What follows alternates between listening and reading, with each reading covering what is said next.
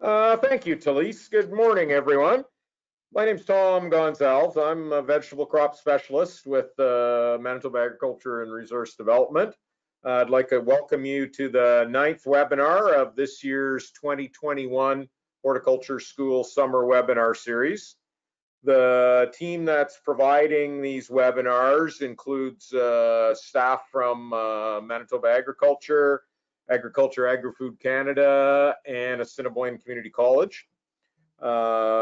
In today's webinar, we're going to have it in the form of question and answer, in the sense that if anyone who is on the call has questions related to anything to do with horticulture, if you type them into the Q&A feature on your screen there, we'll see them and endeavor to answer your questions for you. I'd like to start today by introducing John Gavloski. He's Manitoba Agriculture's entomologist, and he'll be presenting on beneficial insects this morning.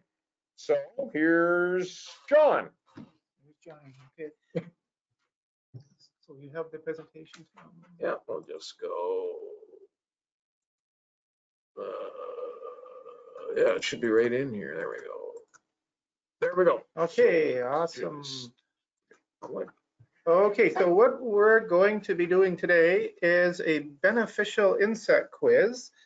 And I know some beneficials are very well known, others maybe less so, and even some of the different stages of some of the ones we think we know may not be obvious to everybody. So what we're going to do today is have a beneficial insect quiz, go over some of the insects, and I've got 7 different insects picked out, and we'll see how many you know. And just to begin with, one thing that I can't stress enough is that on any farm or garden, having no insects is really not a good thing, because insects do provide a lot of beneficial and essential services, aside from pollination. Pollination is the big obvious one that everyone knows about. But aside from that, decomposition, soil structure, some eat weed seeds, some eat other insects. There's actually many ways insects are good to have around. Problem is you don't want too many of the bad guys, but you do want a lot of some of these good guys. So the first of our 7 insects is this one here. So have a look at this. Take a few seconds to have a good look and see if you think you know what this one is. And we'll look at the answer here. This is a lady beetle larva.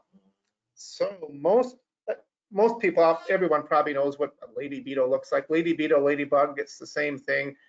They're synonyms. But there's actually lots of different types of lady beetles. There's 65 different species in Manitoba and over 160 species in Canada, very diverse group.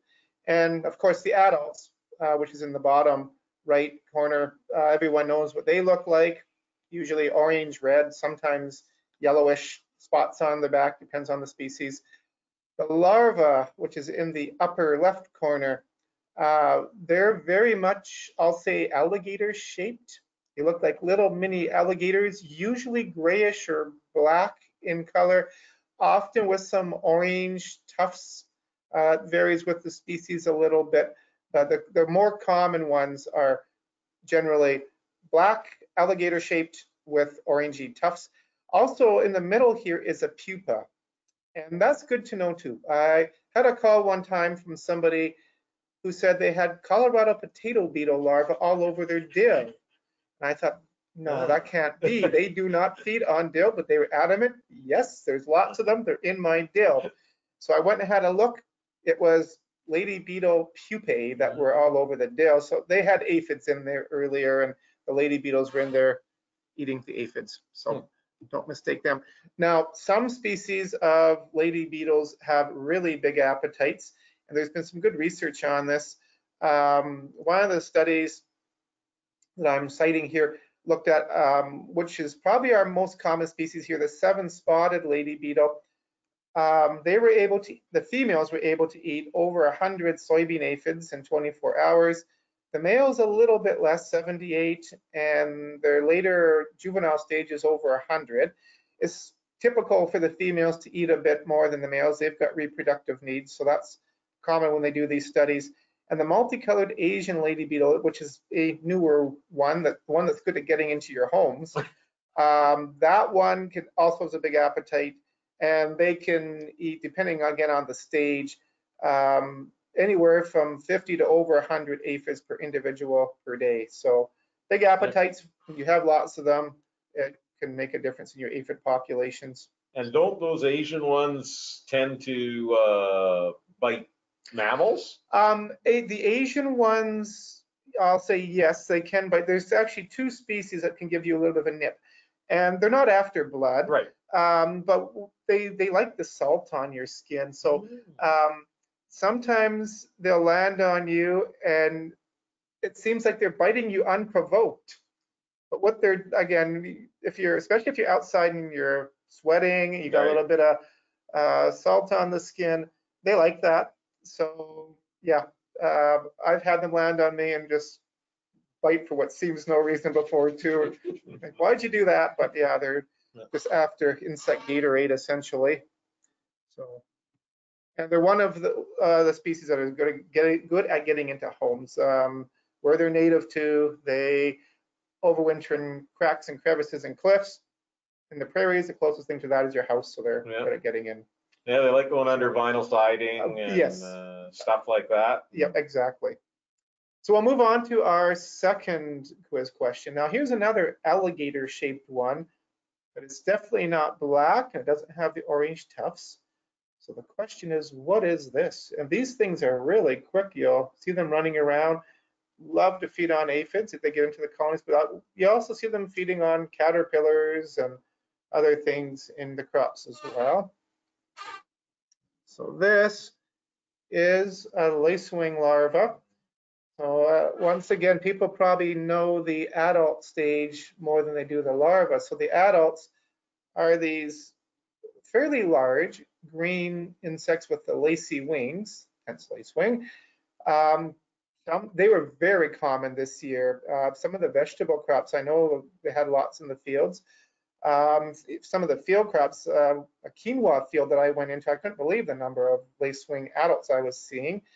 Now, they were probably drawn in there because there was aphids earlier. Right. Although they don't just eat aphids. In the picture, in this picture, what it's actually got in its big sickle-like mandibles is a lygus bug nymph. Lygus bug nymphs are quick. So are lacewing larvae. Yeah, not too many things can run down and track a lygus nymph. So they are quick. They're opportunistic predators. Whatever is there and small enough and slow enough for them to catch, they will go after it, catch it, eat it, including their own siblings. So one of the things you might note, here's the eggs of lacewings. They're laid on big long stalks. And one of the hypotheses on why they do this is they will eat their siblings, and possibly having the eggs on stalks prevents the hatched ones from eating all the other eggs and their siblings. So that's one of the potential reasons. If you see eggs like this on big stalks, they're lacewing eggs. So that's another sign that you've got lacewings running around. Again, very, very good predators, love aphids, love, well, they eat thrips and mites and small caterpillars like diamondback moth. They would enjoy eating those. Okay, the third question here. Now this one looks a little different. There's no legs on it. It looks almost slug-like. The tapered end at the top here, that's the front, that's the mouth parts. There's a little hook that they impale things like aphids with, and they hold them up and suck the juice out. So there's a hint, it's an aphid predator. I'll give you one more hint on this one. The adults are actually flies that are good at hovering. So that might be a bit of a hint that helps you out.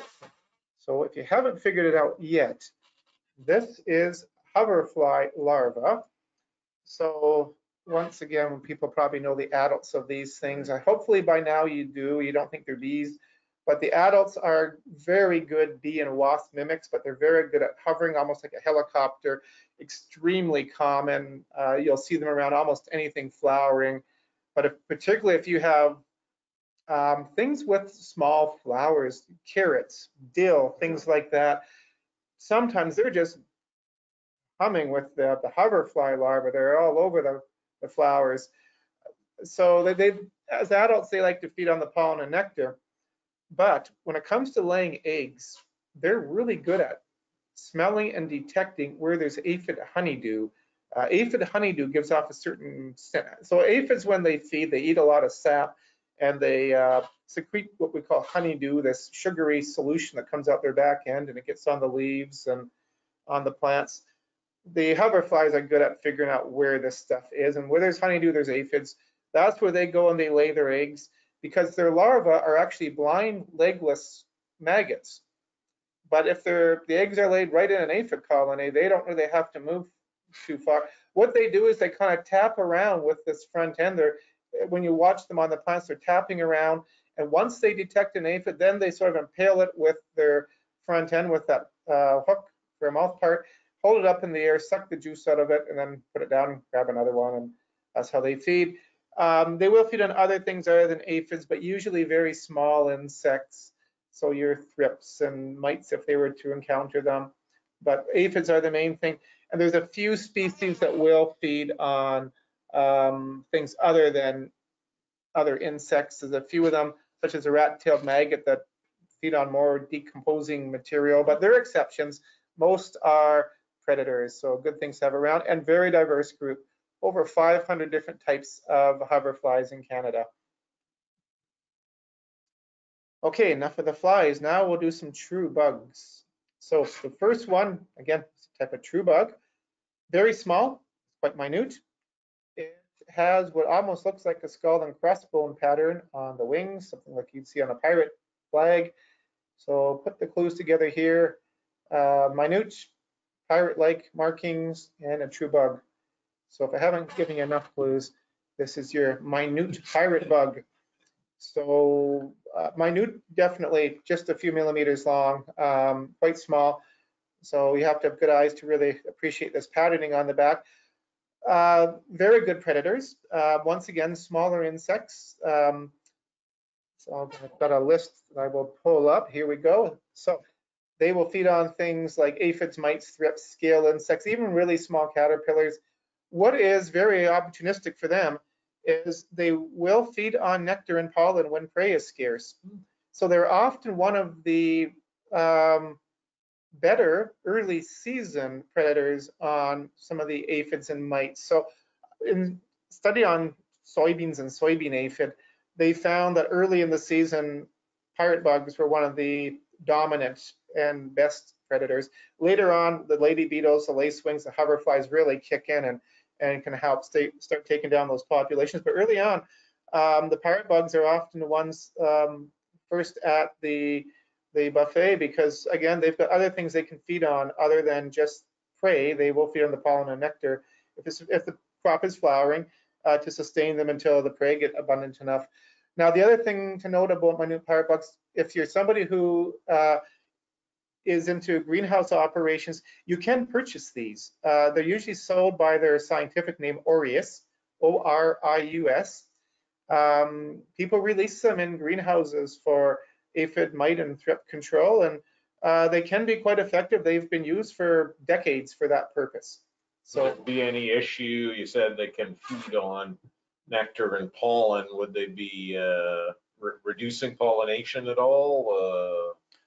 No, if anything, they'd be helping pollination, because they're moving around in the plants, getting pollen on their legs and moving it. Same thing that bees and hoverflies and other insects would be doing. So fair enough, they are removing some of the pollen, but the plants produce so much pollen, more than they need. Exactly, and that's why even honeybees, bumblebees, for the bit of pollen they remove, there's a lot more that's going to be produced. So short answer is no, they're not going to reduce pollination. If anything, they're going to help increase pollination. So good to have these guys running around in your crops. Good question. Okay, the next one is another true bug. So it's got bug in the name as well. Now this one's a little bit more fragile or delicate looking. So in the name somewhat reflects that. So I'll give this one away. This is called a damsel bug. So probably not the uh, most, I'll say, aggressive sounding name for a good predator, damsel bug, but they are really good predators. If you look carefully at this one here, you can see what looks like a long beak on it. And this is for puncturing other insects and sucking their juice out. That's what they do. They feed on, once again, smaller insects, aphids, small caterpillars, diamondback moth. They love diamondback moth larvae, insect eggs, and they're also quick. So lygus bugs and leafhoppers are also on their menu, both of which are quite quick insects. So they can help take their populations down. They have what I refer to as a strike and kill, almost like a rattlesnake type of feeding system. A rattlesnake, if it wants to feed on a mouse, it strikes it, injects venom, lets it die, then ingests it. Damsel bugs will do the same thing. They've got a venom. Don't worry, if they bite you, it's not going to harm you. It won't harm a human, but it will harm an aphid or a diamondback moth larva. So they inject their venom, let the thing stop squirming around, then suck the juice out.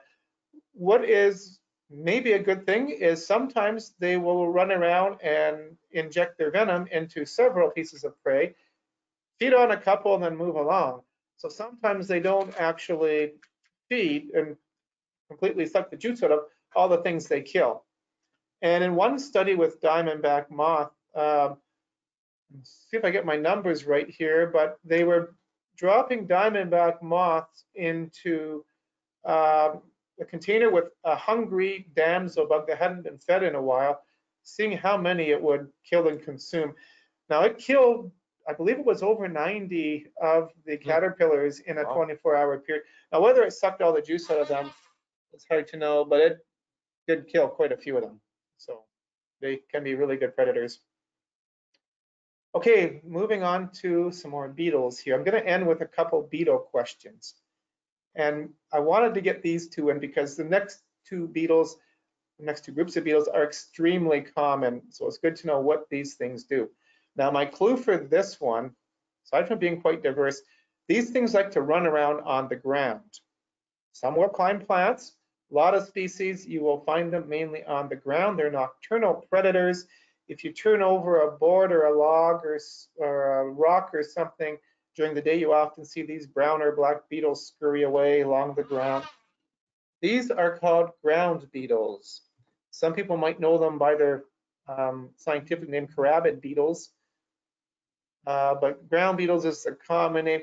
Extremely diverse group. We got about almost 400 species in the prairies. And in Canada, there's 983 species of ground beetles. So there's roughly twice as many species of ground beetles as there are birds in Canada. So hugely diverse. The one you see here is actually one of the ones that will climb plants a little bit. This is a Calisoma ground beetle, and they sometimes will climb plants to feed on different things.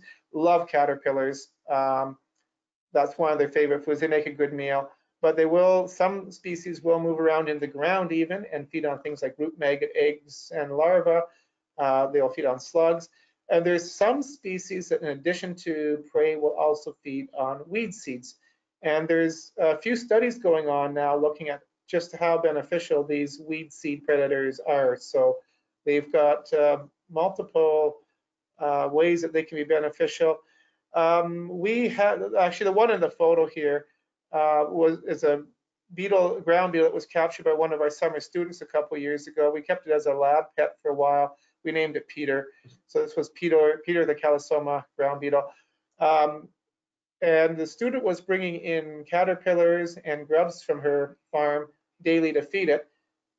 She was having trouble keeping up with Peter. He was eating easily 8 or 9 different caterpillars or grubs per day. So big appetite. So that helps out if they're feeding on cutworms or something and they're each eating 8 or 9. It's certainly a good thing. So the final one in the quiz is another beetle. Although this one people often don't recognize as a beetle. These little two brown pad-like things here, those are the forewings. So the first pair of wings. You've got a second pair of wings that are kind of more delicate looking, that are tucked underneath. The wings are short, and most of what you see here is exposed abdomen. So to a lot of people, this barely looks like a beetle. And you know, I've seen people that have found these and asked, what kind of fly or wasp is this? But it's actually a beetle. Just really, really short wings. And when they get disturbed or run around, they often will stick their abdomen up in the air. And they are called rove beetles, or some people will call them staff beetles because of the way they hold their abdomen up. Rove beetles, though, is really the proper common name. Hugely diverse group, hugely diverse. Over 1,700 species in Canada. And I would say probably one of the most underappreciated groups of predators out there. Again, they're extremely diverse. If you start digging around in any garden or any field, eventually you're going to find rove beetles. They're very common, but they're not seen a lot because often they are in the soil and they spend a lot of time in the soil. So they get really unseen and underappreciated, and they're fairly small too. So easy not to really be taking note of them. They do like to feed on small insects, often insects in the soil. They have been studied for their predaceous abilities on root maggots. They are known to be very good predators of root maggot eggs, larvae, and pupa. There was a study at the University of Manitoba looking at whether or not we can bring in some rove beetles from Europe to potentially augment the ones we have here for root maggot control. Because root maggots, they're a really, really tough insect to deal with. They're in the soil on the roots of things like your turnips and your radishes. And now this study was looking at canola, but cruciferous plants in particular, they can be a real issue on. Then you've got other related species like your onion maggot and seed corn maggot. These things are hard to manage. Insecticides often are hard to use or don't work well. So there has been work looking at potential for augmenting the rove beetle populations to maybe help with this a little bit. But regardless, our native populations, they certainly do help out. Unfortunately, you still do have root maggot issues that develop, but one of the key natural enemies of root maggots are these rove beetles. So we will end with that, and I don't know if there's any questions that people have, but if there are, we'll just have a look in the Q&A and see what we got here. Questions. I'm not seeing any questions right now. We can come back to those. If anyone has any questions, feel free to type them into the question feature there. Thanks, John. I got a couple of emails over the last few weeks that were basically just asking me questions like, you know, what's going on in other areas of the province? You know, I guess if someone was from, say, Portage, they might be wondering what's going on east of the Red River or whatever. So I thought I'd just make a few observations here before we shut the webinar down for the day. The lack of a killing frost is certainly quite widespread. There's, other than quite a ways up north, there's been no reported killing frosts that have affected vegetable crops that I'm aware of. Even the summer crops, you know, that are very non-tolerant to frost, tomatoes, peppers, those kind of things. Also, I got a few questions, and Vikram, our pathologist, is indisposed today with a potato harvest, but they were asking about, I think I have a picture of, let's see here. So yeah, I'll get to that one in a sec.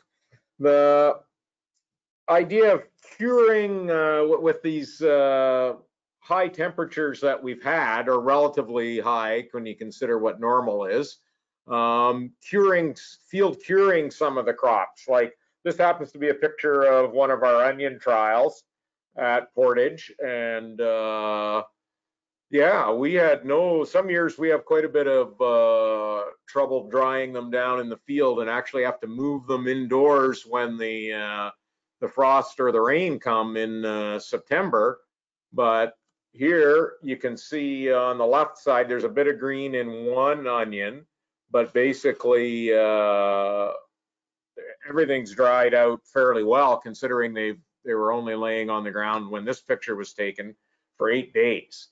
So basically, all over, we've had better curing of crops compared to a normal year. Calls have come in about powdery mildew. This picture is of a gourd. I'm not exactly sure what type of gourd, but it's early on in the year, and well, not that early. It's in August, but it's certainly not in late September. And you can see on the leaf in the very upper left corner, it's quite green and lush, whereas the leaf on its immediate right-hand side and the leaf immediately below it are starting to show some powdery mildew symptoms. And if we were in that field today with no frost, I'd certainly be betting that the majority of leaves in that field would be a dusty white kind of color. This time of year, where when we're seeing it, powdery mildew, I mean, there's really no concern, no reason to be wanting to control it at this time. If it was earlier on and threatening bulking and maturity of whatever vine crop we found it in, then that's a possibility of wanting to control it. But at this time of year, even though it's potentially running wild in a lot of vine crops, I wouldn't be concerned about trying to deal with it this time of year. One of the other things that's come up is questions regarding harvesting in the heat. Now, obviously, a lot of vegetable crops require cooling right away, no matter what the state of the weather may be, especially if you're cutting a crop, like if you're harvesting cauliflowers or whatever. I mean, you're not going to leave them sitting out in the sun for days. You know, you're going to get them into refrigeration and cool them down. But this time of year where root crops are coming in, carrots, potatoes, that kind of thing. When we had, what was it, 2 days ago, we had 30-degree weather. I mean, I'd be shy about wanting to bring a crop in of potatoes or carrots and try to store them with that much heat in them. If I was behind harvest or something and I had to harvest, look at harvesting evenings, early mornings, that kind of thing versus the heat of the day, and trying to cool them off as quickly as possible. In the case where you got 30-degree days, moving outside air in isn't going to be enough. You'd need some form of refrigeration or cooling to do that. You could certainly run fans to cool them off once the nighttime temperatures or the temperatures dropped at nighttime, but it wouldn't be enough to during the day be bringing in 30-degree air. You'd just be making the problem worse. So when we do run into days that are extremely hot, I'd consider modifying a harvest schedule or just not harvesting at all, kind of thing, depending on what your needs are. And those are just a few comments. I'm just going to double check, see if anyone has any questions. Feel free to type them in. I'm not seeing any. I'd like to thank everyone who attended today. We value your feedback, and certainly feel free to email, call, however you'd like to, with comments, issues, things you'd like to see us cover. Yeah, and this is the second last webinar in the series. The last one will be 2 weeks today on the 15th of October. Hope you can attend that and have a great rest of your day. Thank you very much for attending. Bye.